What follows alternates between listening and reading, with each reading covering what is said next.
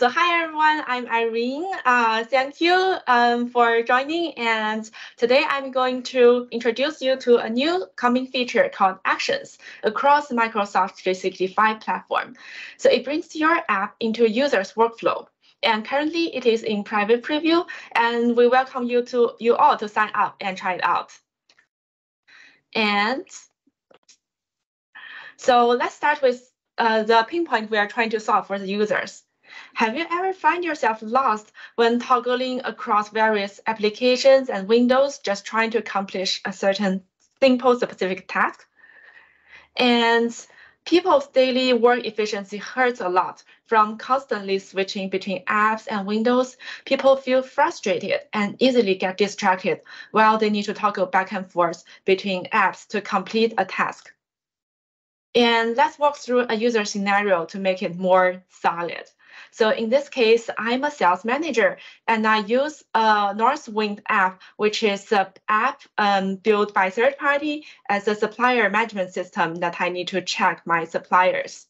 And a lot of time I want to import files to my supplier management system. So after I read the file, I usually need to go to my the Northwind app. I need to find the supplier and open the file explorer to identify the location of the file I want to attach. And just for attaching a file, I can easily switch in between 4 applications and windows. And a little more complicated tasks where I want to find, I receive a report about different sales suppliers, and I want to check who are mentioned which suppliers are mentioned in my supplier management system from this report. So I first need to open up this report Excel file, and I also need to open up another window of my supplier management system, and I need to switch back and forth, manually check one by one to see if there are any matches. So many clicks, toggles, and I easily get lost and interrupted before I finish this task. So now let's see how the new feature Actions can help this make it easier. So let's do the same task. I usually start my day in the Microsoft 365 app where I have easy access to all my files. And to import my file to my supplier management system, now I can directly right-click on this file I want to import. And I see Add to Supplier, which is an action built by Northwind. So clicking on that, it actually brings me out a dialog, and I can simply choose which supplier I want to add to and click Add. So quick and easy. I finish this task without even need to open up the file or the supplier management system app. So the other task where I want to see which suppliers are mentioned in my report in my system. So I can directly right-click on the Excel file where I see related suppliers actions. And by clicking on that, this action brings me into the Northwind app directly inside the Microsoft 365 app in the same window. And it also directly shows me all the files, all the suppliers that are mentioned in this Excel already. So quick and easy, as you see, Actions is bringing efficiency to users. Through Actions, we help the users to complete their task with less clicks. It shortens the time they need to spend to complete the task. And also, with less app and window switching, it allows users to reduce the effort to complete a task, both physically and mentally. So with Actions, you have the power to help your users to complete their task easily without leaving their workflow. And from an app developer's perspective, an action brings your app to users. From this, it actually helps to increase your app's discoverability and user engagement.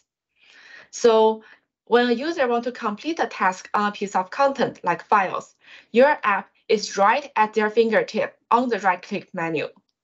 So from Actions, your app will also get more context about the user intent, so you can serve your users better with the user's needs. From a developer's perspective, actions can be understood in three concepts: intent, object, plus handlers. So when a user wants to complete a specific task, it can be described from intent plus object, basically a verb of what the user wants to do, like open, add to, create, and a noun, basically what object the user wants to perform on, like a file or a task of Word, something else. And from a developer's perspective, you have the choice to build handlers based on the information you receive, and you can choose to build the best way to help your users to complete their task in the most meaningful way.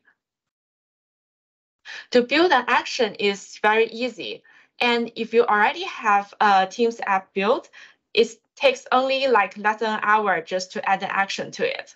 So 3 simple steps to build an action. So step 1, you will just add your manifest. In your current manifest of the Teams app, you're going to define actions node as a simple JSON payload. And then you will able to use Teams.js API get context to get information about the actions and also get information about the object, basically the file that the user triggers on. And then by getting those information, you will able to call Graph API to get information or access the content or help your user to modify or do whatever they want with the content. So now it's demo time. Let's see a real example with the demo app. Let's see the demo app that we are, basically it's a demo app that everyone will have access to, and you can try it yourself. So let's see how it works. So now I am in Microsoft 365 app. And this demo app is a to-do app. It's a simple to-do app, which helps which user can like add an item or what they want to do, add a task they want to do, and also when they finish, they can mark something as complete, like simple and easy app. And now from users, for example, I start my day here and I want to create a task like I want to share this invoice template to my friends. And then I can go to right-click add to-do task, and it will have this attachments, and I can add a note saying, okay, share to Kate. Okay, I click submit. So this task is added to my to-do app. And when I finish this task, I can simply also right-click on it, and I can say mark complete. And here it actually, let me refresh. So here it actually brings me into the to-do app and where shows me all the tasks that are related to this file. So I can mark them complete. So to build the app actions like this is super easy. Let's go into the code. So this is my Teams app package. And in my manifest.json file, I added a node called actions. And this you can build multiple actions in the action node. So using the add to do task as an example, you can define the display name and you will define the intent add to. And you will define your handler. In this case, it will direct user to a dialog. So it goes to type open dialog. And I will say which objects it can support on. So here I say it can trigger it on like Excel, Word doc, and a bunch of other file types. And in the file, in the dialog info, I will put all the information I need to trigger this dialog. So basically, I have an HTML-based dialog, so I put the URL here. And go into the dialog, my handler, which is the dialog. I have this, I have get context. Yes, I'm using the get context Teams.js API to get the context about the actions and also get the objects IDs. And using this ID, I'm able to call Graph API to get the item from this ID. Okay, so back to the slides.